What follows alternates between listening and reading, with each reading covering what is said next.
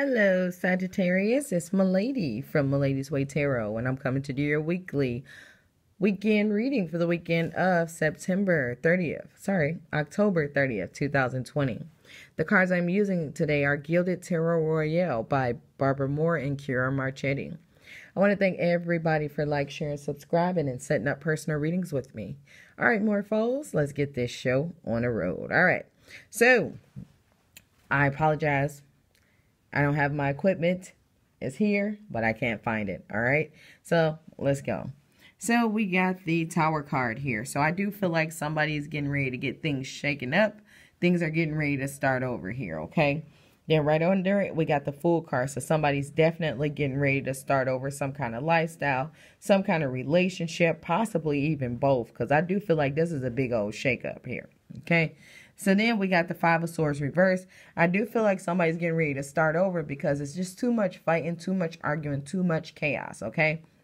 Somebody just wants some peace in their life, and they just don't feel like they're getting it from here, okay?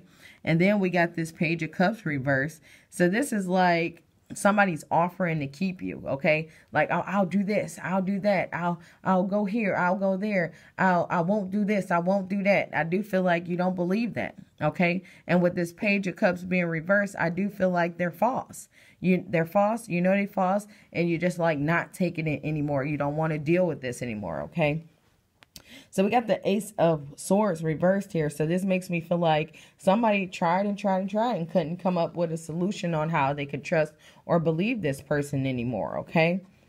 Oh, yeah, can't trust or believe this person. I just can't come to it, okay? So the Ace of Swords also represents job. So somebody could have been leaving a job and leaving a relationship, okay? Because we got the Ace of Swords reverse, which is somebody's leaving an emotional thing. So this could be a job that they're emotional about, or a relationship that feels like a job, or a job that feels like a relationship. No matter what, it was just too much fighting and arguing going on, and somebody just did not want to deal with this stuff anymore. So they just decided to start over. I'm clearing everything. Somebody leaving everything behind, moving to Georgia. Okay, somebody's just gone. Okay, and I do feel like with the last card here being the Sun card, somebody is good things is getting ready to happen. Somebody's just gonna instantly feel peace, feel that peace of mind. Ain't no money can pay for it. Or no, you can't get that from another person. That peace of mind that comes from inside of you. Okay.